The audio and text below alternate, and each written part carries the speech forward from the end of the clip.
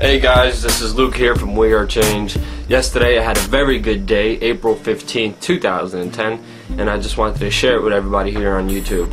Now, me and my girlfriend 6 months ago reserved tickets for the Stephen Colbert show, and we finally got our tickets yesterday. We go to the show, and before every show, Stephen does a little question and answer with the audience. So even before I was in my seat, I had my hand up and I was ready to go. And I did talk to Stephen, and I asked him a very important question about the Bilderberg Group. I asked him, Stephen, are you aware of secretive elite meetings that take place with the most influential and powerful people in banking, media, corporations, and government each year that decide public policy called the Bilderberg Group? And he kind of got a little shocked by that question, but he said, yeah, I know about it.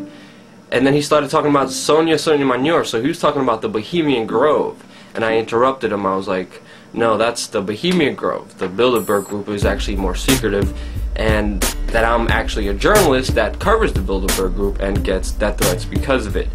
And we had a whole dialogue, and we do get death threats for covering the Bilderberg Group. I did, Alex Jones does, and other journalists who aren't afraid to cover the group do get death threats and do get harassed for covering this secretive elite group that the mainstream media won't touch. But had this whole dialogue. They wouldn't let us film, so my girlfriend grabbed the camera clandestinely in between our talk, and you can actually see it right now. Remember when Sonia Sotomayor, the wise Latina herself, Bohemian Grove, complained that she wasn't allowed to be in last year? Yeah, that's the Bohemian Grove. Are you a member? Can you get me in? I'm actually a journalist. I get death threats for covering it. You get death threats? Yes. Do you have letters or anything? The mainstream media. Do you have letters? I have phone calls. You have phone calls? Yeah. You have tapes? You have your recordings of these phone calls? I record some of them, yes. What do they say? What do you think they're going to say? Secret organization. And we will remain secret by killing a journalist. Why would they kill a journalist? That would we actually confront Bilderberg members like Bill Clinton, the IMF head, the World Bank head. We actually confront them on video cameras, and we tell them, what do you do at these meetings? And they run away. Like, we have everything on video. And it's the world's elite. That's why. If I was a billionaire at one of these meetings, I'd just be naked all the time. They worship a big stone owl or something. That's the Bohemian Grove. The Bilderberg Group is different than the Bohemian Grove. The Bilderberg Group is more secret. It's not a little vacation. Okay. It's the one fourth row on the right side. Okay. Tranquilize him and get him out the back door. Have the electrodes waiting. Now, we weren't allowed to film, so I'm sorry for the video quality, but we had to clandestinely film in the middle of our conversation. But, you know, after the conversation I had with Stephen, he goes and sits down and he does his news segment. And in the middle of his news segment, he just goes off and says, Marty, thank you for joining us. I just want to thank you for the welcome you just gave me, and I just want to say that anybody out there watching, that if you're in the secret Bilderberg Group,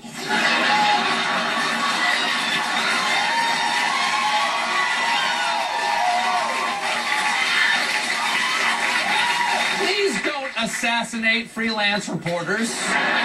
It's just not nice, guys. It's not nice. And please, call me. You owe me one, buddy. Okay. Now, they gotta go through me.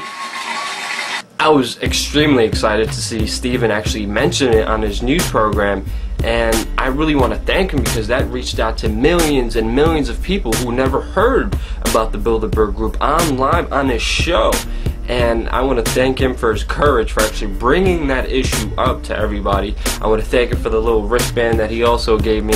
And this is a huge victory for the InfoWar, because many people who never heard of these secret elite meetings will be like, what was Stephen talking about? And we'll Google him. Now, he says I do owe him one, and now I would like everybody who is a part of the InfoWar, who is a part of WeAreChange, to go out there and say thank you to Stephen for supporting and talking about the Bilderberg Group. You can leave comments in the specific video that he talked about it, send him letters, send him emails, and definitely support him, because this could be a huge ally in our InfoWar that is not afraid to bring up these issues. Visible Empire also came out, and I have to give credit to Alex and Burmis for creating a great film that exposes the history of the New World Order and documents their crimes throughout the years. Now, this actually sets out a great foundation for our documentary come in, which we've been working on for the past 2 years, actually confronting all the individuals mentioned in Burmes's film, all the Bilderberg members, Council on Foreign Relations members, Trilateral Commission members, us chasing them down the streets, asking them questions, demanding answers about what they do when they rule in secret. So this film will be coming out soon. We're working hard on it. Special thanks to Burmes for educating everybody. But now we're going to show everybody what we can do with that education. Same day, the Southern Poverty Law Center names me with 36 other individuals on their Patriots Most Wanted list. Now this is just a desperate attempt to attack all peaceful and rational dissent in this country and categorize it with extremism. What's really interesting is that I actually was interviewed for this specific report for 2 hours by the Southern Poverty Law Center, where I talked about WeAreChange principles of Gandhi and Martin Luther King's nonviolent, peaceful, resistant methods, and how we're all about keeping the peace and keeping the love with everybody and working together with the police and military in creating a real change in this country that will benefit all the people and not just some of the people. And in that specific report, they didn't mention any of the community service work that I told them about that WeAreChange does here in New York City, and they took a quote where I said that there will be an uprising out of context. In that same quote, in that same YouTube video, I said that WeAreChange is here to lead the way in a peaceful transition that will work with the police, that will work with the military in order to create change for and by the people. So they could take all the quotes out of context, they could not talk about our community service work, they could actually try to smear us, but the truth will come out and the people know what WeAreChange is really about out there. I'm going to thank everybody for supporting WeAreChange. We're here, we're not going away. We are patriots, we are fearless, WeAreChange. You know, there is such a thing as insidious influence. Does it involve bribery?